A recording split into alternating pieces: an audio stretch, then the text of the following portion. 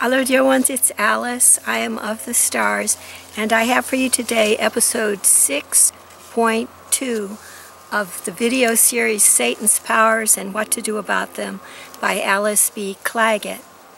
Episode 6.2 is entitled Lack of Individualization. The evasiveness on the astral plane of people who are obsessible or possessible in terms of not indicating a name, not being willing to put forth a name, or not knowing their names on the astral plane, indicates to me that the negative astral beings do not have a sense of individuality. They are not like that at all. They are not like human beings who are individualized with souls, with physical bodies and subtle bodies, including the causal body, as parts of their human makeup. In case you're new to the notion of individualization, you can learn a little more about that by going to my website, Awakening with Planet Earth, https://awakeningwithplanetearth.com, and looking for the blog category labeled Individual Souls -Individualization. I have an image for you entitled Illustration Depicting an Individual with Dissociative Identity Disorder. It's by 04 Mukti. It's from Wikimedia Commons and it's Creative Commons. And here it is. You can see in the center a man who looks frightened with his arms crossed, and around him are other kinds of people, a woman, other men, people with different expressions on their faces, and a child.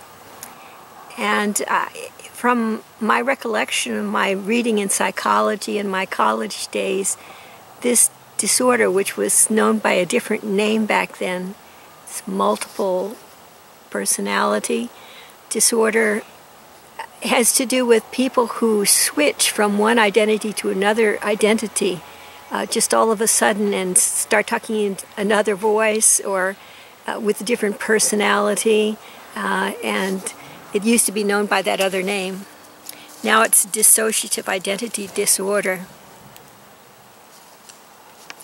And the idea I had behind showing you this image is that people who have multiple personality issues or dissociative identity disorder seem not to know, or this is the psychological notion, is that they have no notion of what individual they are, so they settle upon one individual and another individual and then another individual and act out those roles as if it didn't really matter which was which. Now, I have a different idea about that. That there's a demon that comes down and causes this trouble with the human soul. But I'll discuss that in another place. And in the meantime, I'd just like you to know that a person who is obsessible or possessible may present to the world this identity or that identity, this personality or that personality, this gender or that gender, and yet be a person in a particular physical form. And that I take to be an indication that negative astral entities don't really have individuation.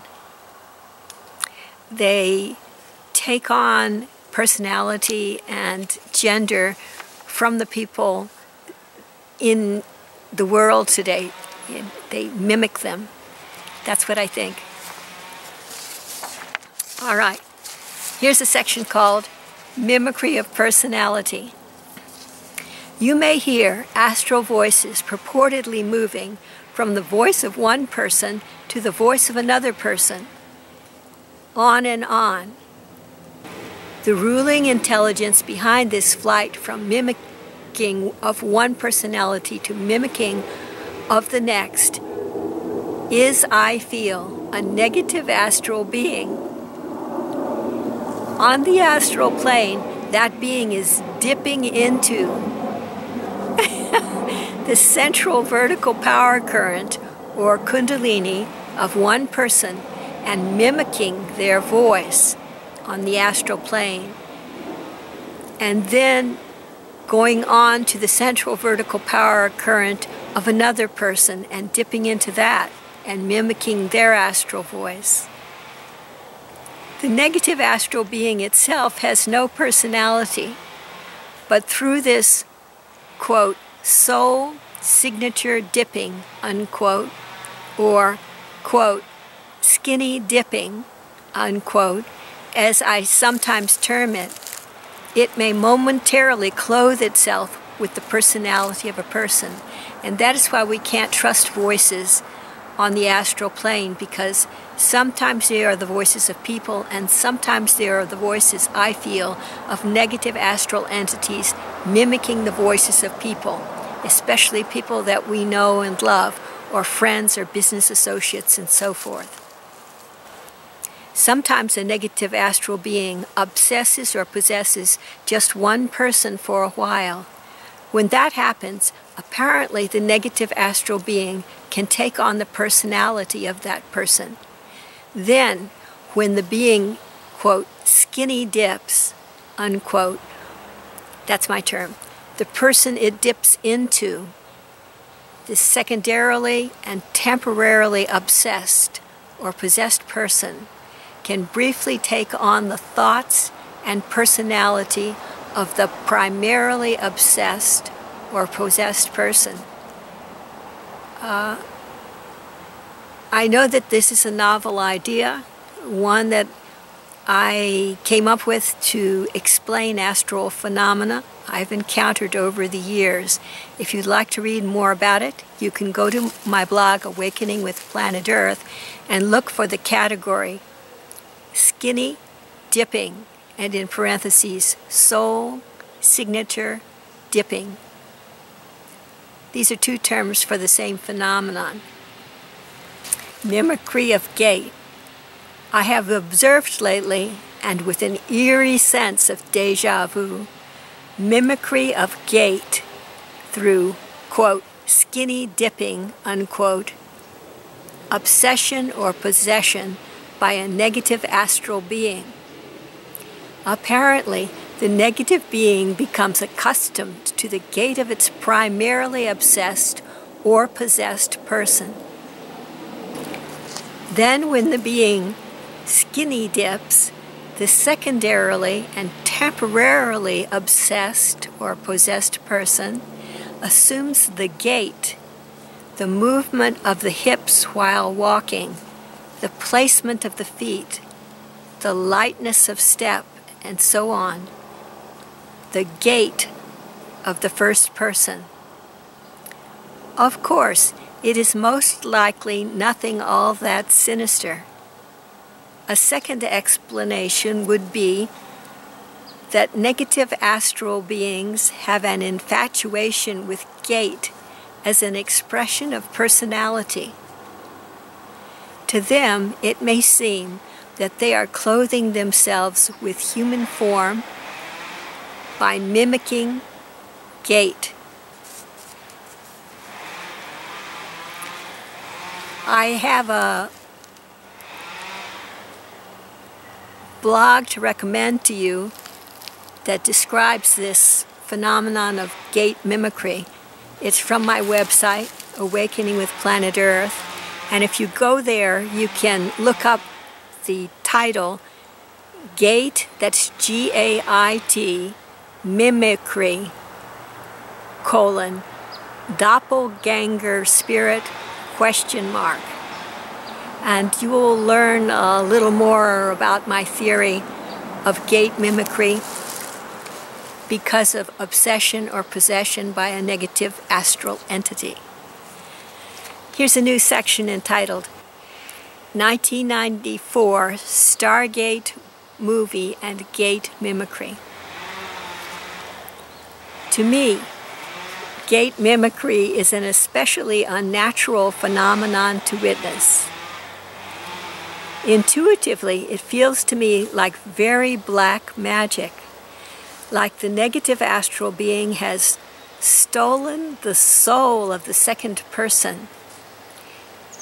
In terms of the sort of eeriness that overcomes me while viewing this gate phenomenon, it reminds me of the odd gait of the being named Ra, R-A, in the 1994 version of the Stargate movie. And the end of the movie, where a negative astral being is revealed to be inhabiting the form of the young man. Okay, here's an erratum to do with this section. The erratum is entitled Dimensionality of Negative Astral Beings. In terms of the reality of the situation here on Earth, I would like to point out that the negative astral being in the movie, Stargate, most likely because of technical limitations, was portrayed as a physical being within the physical boy. Whereas this is not actually the case here on Earth. Rather, our astral forms, which are one of our subtle body energies, are obsessed or possessed by the negative astral being. Our astral forms exist in the fourth dimension, not the third dimension. They are made of finer matter than the physical forms we see with our physical eyes. Here's a second erratum entitled The True Ra is Service to Others. Also with regard to the 1994 Stargate movie, the use of the word Ra, R-A, for the negative astral being is unfortunate and no doubt intentional on the part of mind-controlling negative astral beings. That is because the social memory complex Ra, as described in The Law of One, the Ra material, and as I experienced it to be through their emissary Ra-N, that's R-A-E-N, are star brethren of Christed light and love who live in service to others rather than service to self. Like the negative astral beings termed the Orion group in the book The Law of One. I have some reading recommendations for you. One is the book The Law of One, the Ra material, which is available free online at the URL https://www.lawofone.info/.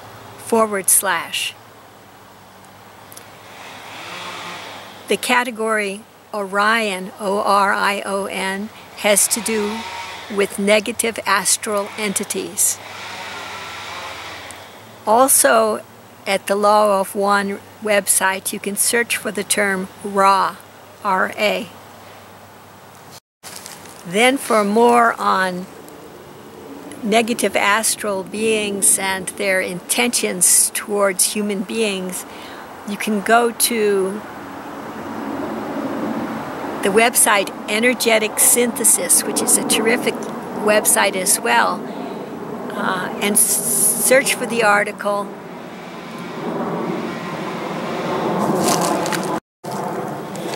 You know, I woke up from a nap and came to do this video.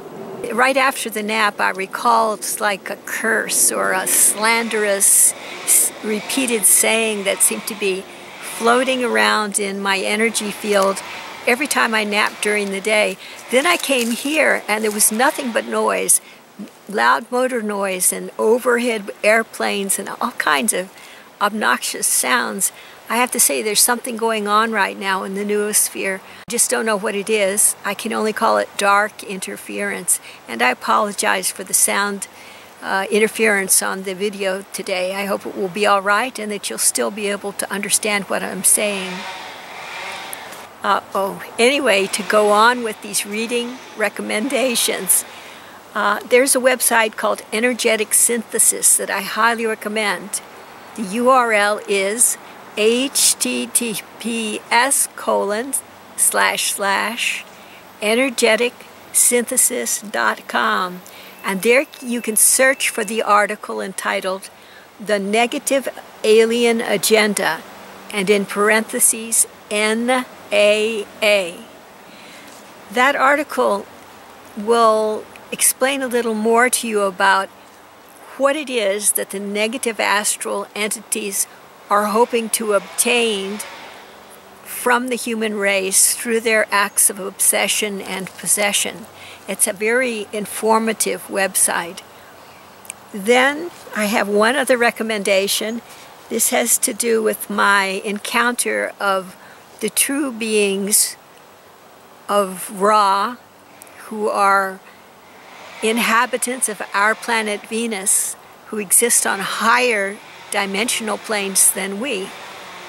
It was a high point in my own life, and I hope you'll have a chance to read this blog. It's at my website, Awakening with Planet Earth, and the title to look for is the blog Ra-N, First Contact with a Star Civilization. You may know that I've had first contact with a number of different unusual sorts of beings that are not human. And if you want, just for fun, you can go to my website and look up the term first contact to see what appeals to you in the way of extraterrestrials. First contact is a cool idea, isn't it? And I hope all the light workers have a chance to channel first contact information from many different non-human species, especially those of love and light, Christed energy. Those are the most rewarding for us humans, I feel, because that represents our future as a social memory complex, our future as a race of sentient beings. Well, that's all for now, dear ones. God bless you all and keep you safe and be with you through all your days.